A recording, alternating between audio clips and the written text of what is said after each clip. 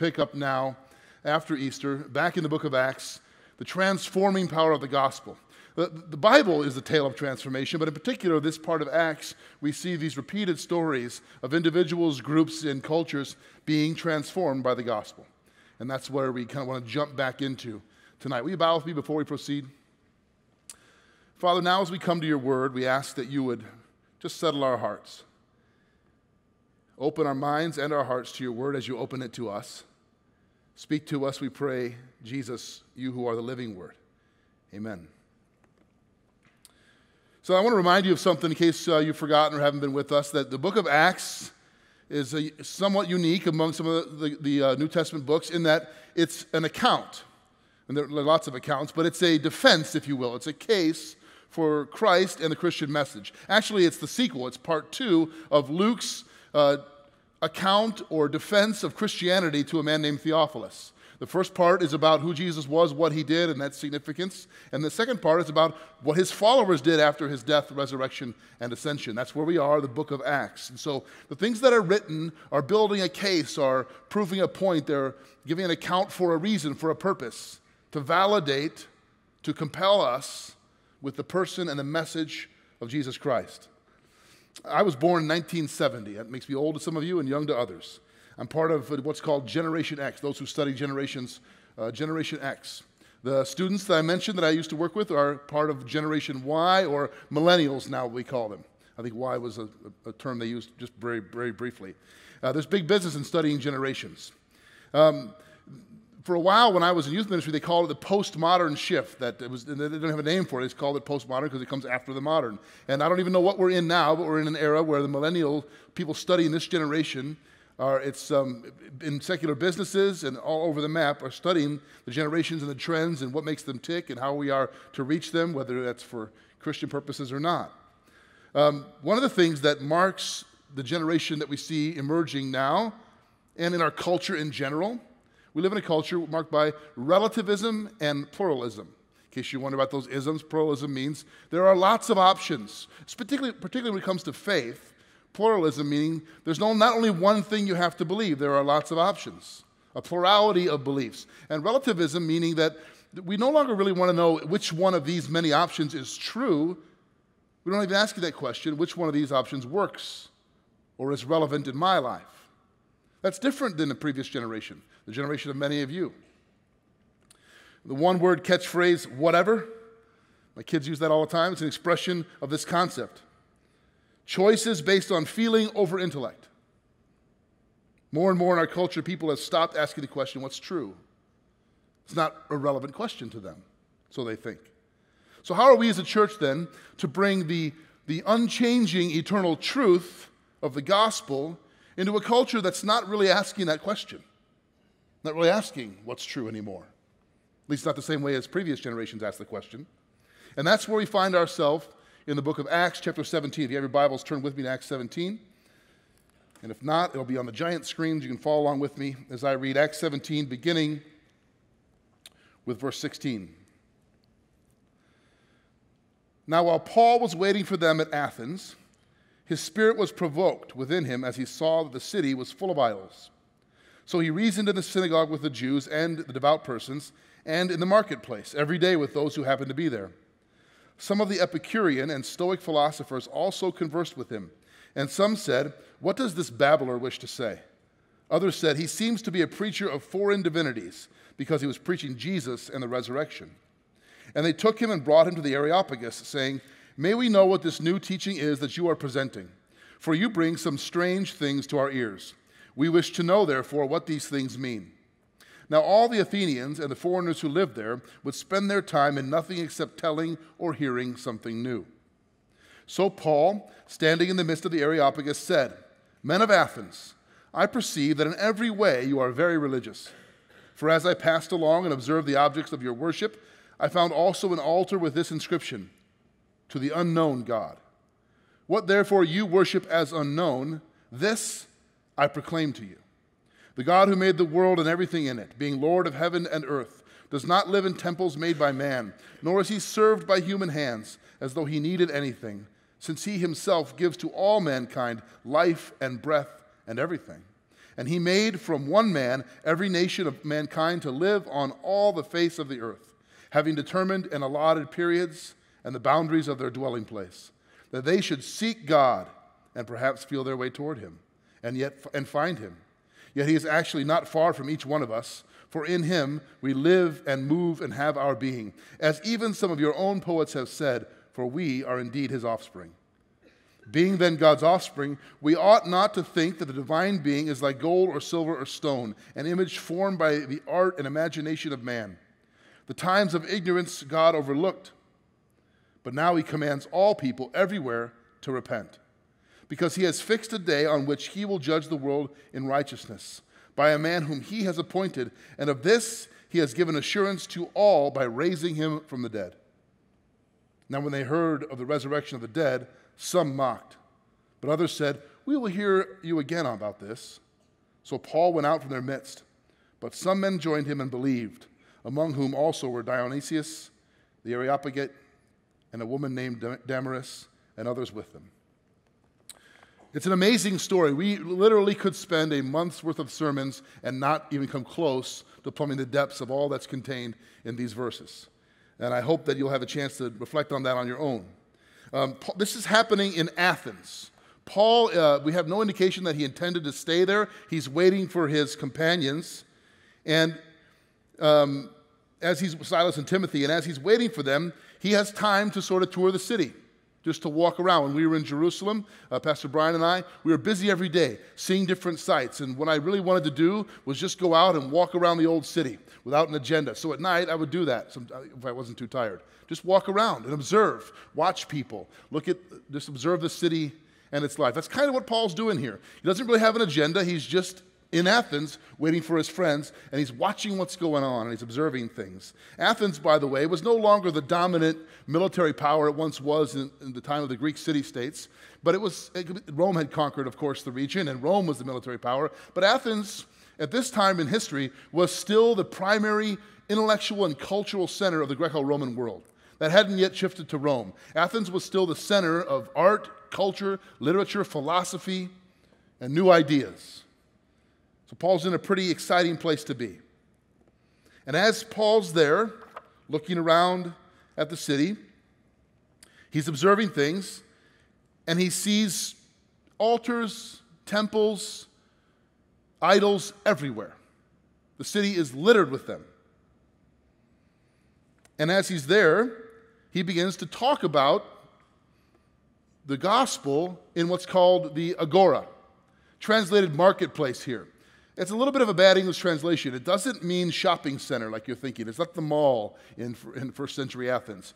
It was, there was no internet, there was no television, there was no publications, circulation, periodicals. There was just this one centerpiece of town that was the place for everything. Art, literature, philosophy, people sharing ideas. It was the financial center, it was the financial district, it was the cultural center, the cultural district. It was everything that was going on in the agora. Paul's there. And he begins to talk about the gospel. Over a couple of days, it seems, at least.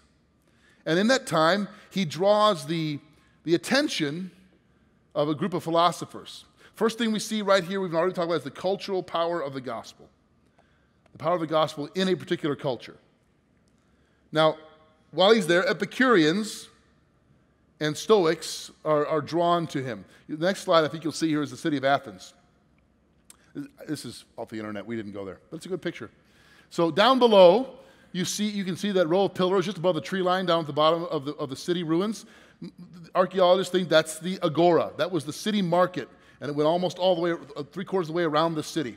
That's where things were going on, the center, the heartbeat of the city. At the top of the hill is the Acropolis there, and that's where the Areopagus met. We'll talk about that in a minute. So you get a sense for where Paul was. Now, while he's there, the philosophers of the day, Epicureans and Stoics, you'll see them on the screen here, I believe. Epicureans and Stoics were the primary schools of philosophy at that time. Epicureans believed that the goal of human life was seeking pleasure, that seeking personal pleasure was what you should be after. Stoics believed in they were pantheists, as most were. They believed the goal of life was to live in harmony with the determined universe.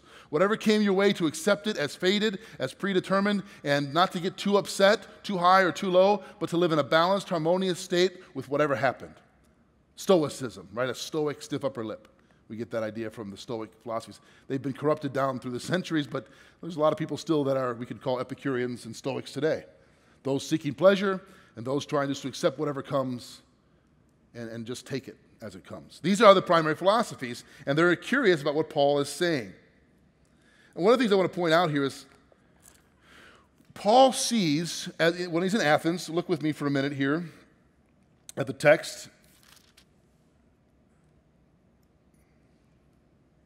In verse 16, his spirit was provoked within him as he saw the city was full of idols. Some of your translations might say greatly distressed. The word in Greek literally means pulled in two opposing directions. Pulled apart, if you will. It's tearing me apart. I'm pulled in opposite directions over what he saw. I just want to pause for a minute and ask you a question. In our culture, the culture you live in and I live in, what greatly distresses you? What provokes your spirit and your heart? What makes you feel like you're being pulled in opposite directions? What breaks you? We talk a lot, or you hear a lot of talk about culture wars. People get very upset about how this particular vote goes, what the federal government is or is not doing, or the state government is or isn't doing. And I'm not saying we should be politically active, we should. But regardless of your political ideologies, when's the last time your heart was broken over people worshiping the wrong things? Not over what legislation is coming down the pike. And I'm convicted about this too. When's the last time you were greatly distressed, on the verge of tears even, felt like your heart was being torn in two over people in our culture who don't know Jesus, who are worshiping false gods? That's the picture we have of Paul, and he quite literally reflects Christ's heart in that. I got to check on my own spirit. Maybe you should do the same thing. Go down the list. Politics, sports, the stock market. If those things cause you more emotion, more pain, more angst than those who don't know Jesus, you might want to think about that. And so might I. So Paul starts talking. He can't help himself. He doesn't plan to. He's not there as a missionary move. We have no indication he planned to do this. He's just there waiting, there observing, and he's so moved he can't not talk about it. He can't help himself. And he does this for a couple of days. So the Greek authorities begin to hear about this guy. They're curious, and Athens was known for new ideas, and so they drag him off to a place called the Areopagus. Count of 50 Greek senators in the Areopagus and philosophers, a kind of philosophic review board, if you will, for what was going on in the city. He's somewhat on trial, but not really, not criminal trial, but they're interrogating him about these ideas. They meet at a place called Mars Hill, or the Acropolis. You saw it there in the picture. And these philosophers seem slightly annoyed, but also curious about these strange ideas. Talk was cheap in Athens, verse 21 of the text. Now all the Athenians and the foreigners who lived there would spend their time in nothing except telling or hearing something new. Interesting, right? It reminds me of sports talk radio, which I have on speed dial on my car. AM 670, all sports all day. Just guys who probably never played talking about what professional athletes should or should not do. And I love it. I can't stop listening to it. It is totally pointless. I saw someone tweet the other day. It said, the reason I love professional sports is I really enjoy getting stressed out about things I cannot control. It's perfect, isn't it? Or perhaps just talk radio in general, or talk shows in general. I hate to mention it in church, but there was a horrible show once on called The View. Without apologies to those of you who loved it, you should confess that. Just people expressing opinions, sometimes uneducated, totally unfounded, just expressing opinions. Athens is full of people who have new ideas and new opinions, bringing pieces of here and there together and concocting new philosophies, and that's what went on, and that was hot topic stuff. Now, interestingly, they call Paul a babbler. You notice this? What is this babbler saying, they say? Babbler comes from the Greek word, it means to be a seed picker. It was a pejorative term. They're saying one who just picks at seeds, picks at little bits of information without having any real thoughts of his own. That's what they're saying about Paul, some of them anyway. What a challenge Paul had. What an opportunity Paul had. So they don't bring him there because they're excited. They don't bring him to the Areopagus because we've got to hear this. This is amazing. This is life-changing stuff. They bring him there because it's curious. They'll either be interested intellectually or they can make sport of him. But he has an opportunity. Let's read verses 22 and 23. So Paul, standing in the midst of the Areopagus, said, "Men of Athens, I perceive that in every way you are very religious. For I passed along and observed the object of your worship. I found also an altar with this inscription, 'To the unknown God.' What therefore you worship as unknown, this I proclaim to you." This might be the most brilliant beginning for the gospel in a particular culture contained in these pages. Paul begins right where they were. He doesn't condemn them or tell them they're wrong. You notice? He doesn't begin by telling them how wrong they are. He begins actually by sort of complimenting them. "I noticed something about you. You're extremely religious." Today, perhaps, you would say, "You Americans, North Americans, are very spiritual. You're interested in spiritual things. You can be religious about anything. You can be religious about working out, which I'm clearly not, but you could be. You can be religious about your diet. You can be religious about your sports team. You could be religiously engaged in lots of things. Spiritually interested in spiritual things, to have a curiosity." Paul begins where they are, and he says this idea. Oh, by the way, this temple of the unknown God, you might be wondering, why would they do that? Did they run out of names, or what was the point of that? Historians tell us that a couple centuries before the time of Paul, Greek philosopher Epimenides writes about a severe plague in the city, and that it was sort of they couldn't figure out the pattern. It was randomly affecting people in different parts of the city. People were dying in droves, and so this philosopher, scholar, city leader, Epimenides, came up with this idea. They would let loose groups of sheep, mostly white, but a few black. And when the sheep laid down, wherever a black sheep laid down, they should build an altar there to an unknown God and sacrifice the sheep there to him to hopefully assuage the gods and defeat the plague. So you have throughout the city for centuries these little altars to unknown gods. Just want to cover all our bases, right? In case we missed one. This is Paul's starting point. Let me tell you about this God. Because what's going on there? People are worshiping. An altar to an unknown God is saying something about this culture, right? We don't want to miss. We know that there's something beyond us. We know there are gods in control.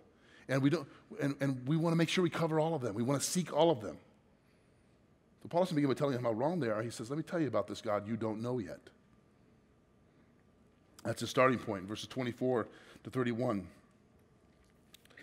"The God who made the world and everything in it, being the Lord of heaven and earth, does not live in temples made by man, nor is he served by human hands as though he needed anything, since he himself gives to all mankind life and breath and everything. And he made from one man every nation of mankind to live on all the face of the earth, having determined and allotted periods and the boundaries of their dwelling place, that they should seek God and perhaps feel their way toward him and find him. Yet he is not far from each one of us." The very first thing Paul does is to set this God, his God, our God, the God of the Bible, apart from all other gods. You notice that? He says, this God that you worship as unknown is not like any of the other gods that you actually have names for. He's totally unlike them. He does not live in temples made by human hands. You can't fashion an image of him. He's unlike anything you've yet experienced. This brings us to the intellectual power of the gospel. God is not the made, he is the maker. God is who he is, the creator of all that exists. He cannot be made or invented or altered by those he has created. Let me pause here and ask another question. How are you trying to make God? You might be saying, well, that's ridiculous. I don't have idols. I don't make idols. When I was in Jerusalem again, you walk in the old city, if any of you have been there, you know how narrow those streets are, and there's shops just crowded with things. And you go to some of these churches, and there are icons, or idols, there's a slippery slope between them, galore, for sale, relics, objects of worship, veneration, all over the city. We would say, well, we don't live in that culture. I don't cover my house in idols. But before you answer that you're not trying to make God, let me just press on that a little bit further. In his book, Habits of the Heart, if any of you read that book, you know that it's a cultural study of the religious tendencies and spiritual appetites of North American culture. One particular, it examines all kinds of religions, particularly fascinated with the personal religions that don't get groups of followers. Sheila Larson, a young nurse who has received a good deal of therapy and describes her faith as Sheilaism. This suggests the logical possibility of more than 400 million American religions, one for each of us. I believe in God, Sheila says. I'm not a religious fanatic. Notice there that anytime somebody says the word religious fanatic in our culture, what is that? A good term or bad? It's bad, right? Don't get too out of control. That's where things get, that's where evil stuff happens. Keep it in perspective. Keep it under control. Let's not be fanatics about anything religious. She says, I'm not a religious fanatic. I can't remember the last time I went to church. My faith has carried me a long way. I call it Sheilaism, just my own inner voice. Sheila's faith has some tenets beyond belief in God, though not many. In defining what she calls my own Sheilaism, she says, it's just try to love yourself. Be gentle with yourself. I guess take care of each other. I think God would want us to take care of each other. Like many others, Sheila would be willing to endorse few more specific points than these. Now, I'm not disagreeing that we should take care of each other and learn to love each other, but she's got a God of her own making, hasn't she? Sheilaism. No one's going to become a martyr for Sheilaism. No one's going to sacrifice financially, give their whole life, sacrifice friendships even if it was necessary for Sheilaism. But there is a level of comfort and control and security that comes from creating your own religion or your own idea of God. Now, you may not be making idols and putting them in your home to worship, and you may not be naming your own faith after yourself. At least I hope not. But I think we should be careful that we're all not subtly trying to fashion God into something he's not. If our God is just only that which we devote, let me put it this way. If God is, in your life, if the Lord of your life is what I'm saying, the one you devote most of your mental energy to, what you give most of your finances toward, what you spend most of your time in, then is it the God of the Bible? If what you worship, the Lord of your life, is what you daydream about, where your mind goes, where your heart is turned toward, what you care most about, as evidenced by your time and your treasure, is it the God of the Bible? To the Athenians, Paul said, you can't make God out of gold or silver. To us, I think he would say, you cannot make God out of your own desires or wishes. Second thing Paul explains about God is that not only is he creator of us all, but he's also deeply involved in his creation. He cares about his creation. He's present with his creation. The Stoics believed in fate. Whatever will be, will be. Our job is to accept it. That's how you live in harmony. Epicureans believed in a sort of vague, distant gods who were only marginally involved. It was up to us to seek our good and our pleasure. Paul is introducing them to a God who is intimately involved with his people. Not a fatalistic, determining God who wound up the universe and lets it go. Not a God who's uninvolved or disinterested, and it's up to you to figure out your life. A God who's deeply involved with his creation. Verse 26 of the same text. And he made from one man every nation of mankind to live on the face of the earth, having determined and allotted the periods and boundaries of their dwelling place, that they should seek him and perhaps feel their way toward him. He puts you where you are. He cares about your situation. It's not an accident that you live where you live, that you are in the circumstances you're in. God cares about those things. He's involved in those things. I remember Noah, who's an 18-year-old senior in high school, has a bad case of senioritis. He's going to be leaving home in a little over a month. Hard to believe. But I remember when he was a little guy, we would take vacations up to the Michigan and spend time on the beach in the summers, and we loved to make sandcastles. We tried to make them bigger than better than anybody else on the beach. I know that's a little bit sick in the competitive nature of our family, but we would do that. And so Noah would bring all of his little figures We'd carry him in a little case, his little army men and little superhero figures in his trucks and stuff, and he would, have in his mind, even before we ever got to where we're going in Michigan, how they would all be in the sandcastle. He'd have in his little brain exactly how it should look. Now, he couldn't always create it. That's where Dad came in. And I would make what he told me to make. And he'd put his little, if you move one of them, no, he has to go there. He had in his mind where it's all supposed to be. He pictured it. There's a sense in which God has placed you where you are. I think the myth in our culture is, I determine my destiny. The decisions I've made have led me to this point. There's some truth in that. But it's up to me. I'm making my life. No, you're not. God put you there. At best, we could probably say the good things that have happened in my life have been by His grace. And things that have been not so good have often been because of my choices apart from His will. Paul says God created all people. He placed them where they are. Why? Verse 27, so that they would seek Him and feel their way toward Him and find Him. What does that mean? God puts you where you are so that not only would you seek Him, but those around you would seek Him. Do you hear that? God made you and placed you where you are for a purpose, so that you and those you come in contact with would seek God, would find Him, would long to know Him. That means tonight, if you're here and you know Him, He's put you where you are to help others know Him. And if you're here tonight and you don't know Him, He's put you here so you would. He's not a God that's far off and distant, fatalistic in determining things, or uninvolved. God has designed us to seek for Him. One of my favorite poems is the poem by George Herbert. I found out about George Herbert because C.S. Lewis writes about Herbert. He is most nutritious. Nutritious. I didn't know who Herbert was, so I went and looked him up, and I began to really love his. I'm not much of a poet, but I loved his poetry. He has a poem called The Pulley. It's oddly named, but it means what's pulling us toward Him. And I did not plan to share it tonight, so I didn't write it down. So I'm going to try to recite it to you. If it's bad, you'll just forgive me, and we'll erase the recording. Only kidding. He says, Herbert says, when God at first made man, having a glass of blessing standing by, let us, said He, pour on him all we can. Let the world's riches, which dispersed lie, contract into a span. So God poured out, and wisdom first made a way. Then strength, honor, pleasure flowed. When almost all was out, God made a stay, perceiving that alone of all His treasure, rest in the bottom lay. For if I should, said He, bestow this jewel also on my creature, he should rest in nature, not the God of nature, and both should losers be. Yet let him keep the rest, but keep it with repining restlessness, that if goodness lead him not, weariness would toss him to my breast.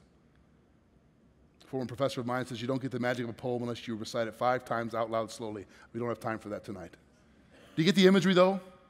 God making man and woman, mankind, pouring out His blessings on our lives. Wisdom, strength, creativity, honor, pleasure. But He holds one thing back in the bottom of the glass, rest. So that even if goodness doesn't lead us to seek Him, our restlessness would. What does Ecclesiastes 3:11 say? God has placed eternity in the hearts of men, but we have not understood what He's done from beginning to end. He's made us to seek Him.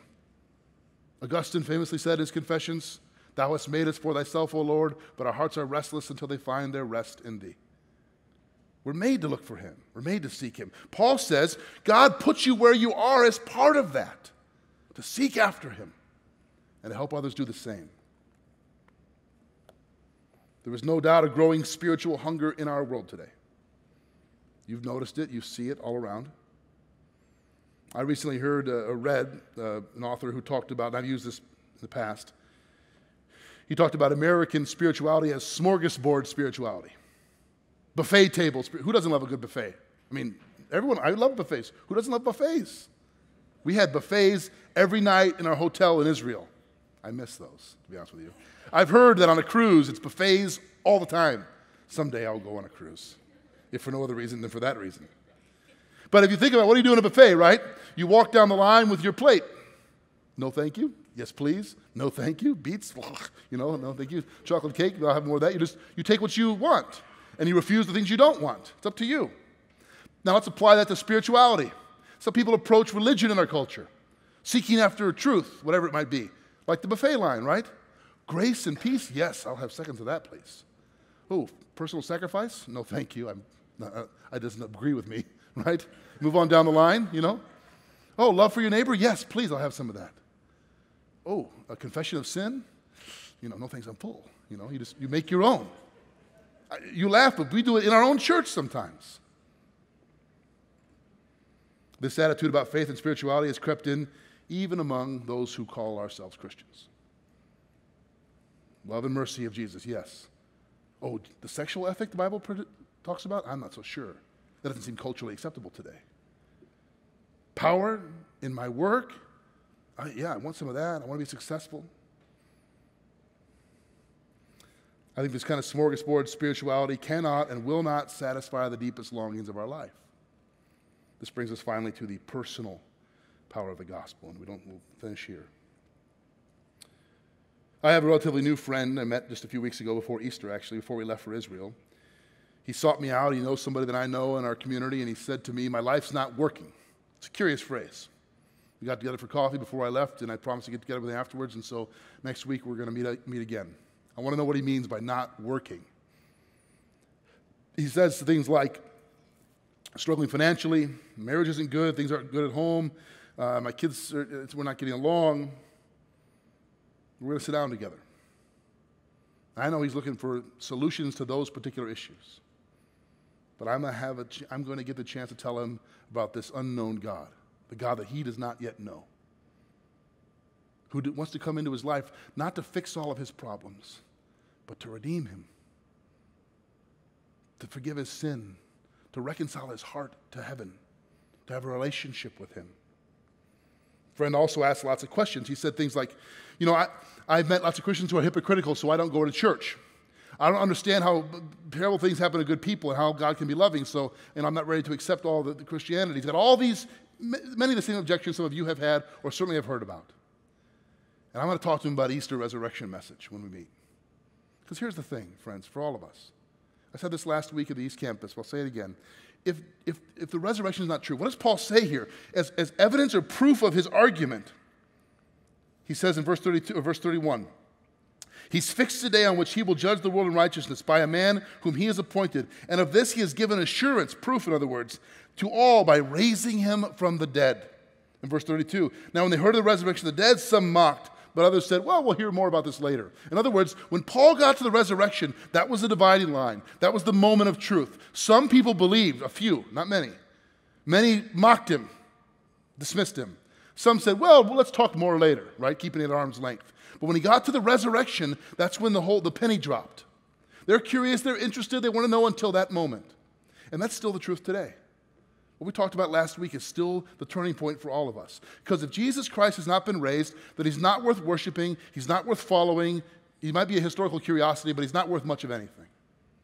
But if he has, then it does not matter if you can't reconcile why bad things happen to good people. It does not matter if you've met some Christian hypocrites. Welcome to the club. There's a few here tonight, I'm sure. It does not matter if you've had bad experiences in church. Because if he's been raised from the dead, then he is who he said he was, the God of the universe. And he has rightful claim over your heart and of mine. And you've got to deal with that. You dismiss it or ignore it to your peril. That's what Paul's saying. Let me tell you about this God that you long to know, even though you don't even know you're searching for him. He made you to look for him. He put me here as no accident. Paul thought he was waiting for his friends. Turns out he's there to tell the Athenians about the love of Christ.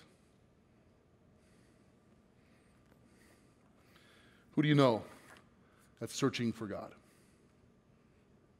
Who in your life do you know? Maybe they don't even know it yet, but you can see it. You know. How do you know that God didn't put you in proximity to them? To reveal the love of the living Lord. To tell them about a God they don't know, but who longs to know them. Power of the gospel, friends, is powerful to change culture, not by affecting elections necessarily, but by transforming the hearts of the people who live in it. Power of the gospel can transform our minds intellectually, how we think and see the world. But most importantly, it transforms hearts, personally. Let's pray together. Father, we worship you tonight, and we're so grateful that you have risen, you do reign, and you will return. For those here tonight who know this truth but sometimes live without it in full view, pray by your grace and your love you would remind them that you made them. You placed them where they are for a reason, to seek you and to help others do the same. For those here tonight, Lord, who do not know you, maybe they're waking up to that reality for the first time. Lord, by your Spirit, even now, prick their hearts and draw them into the love that only you can give. We pray this in Jesus' name. Amen.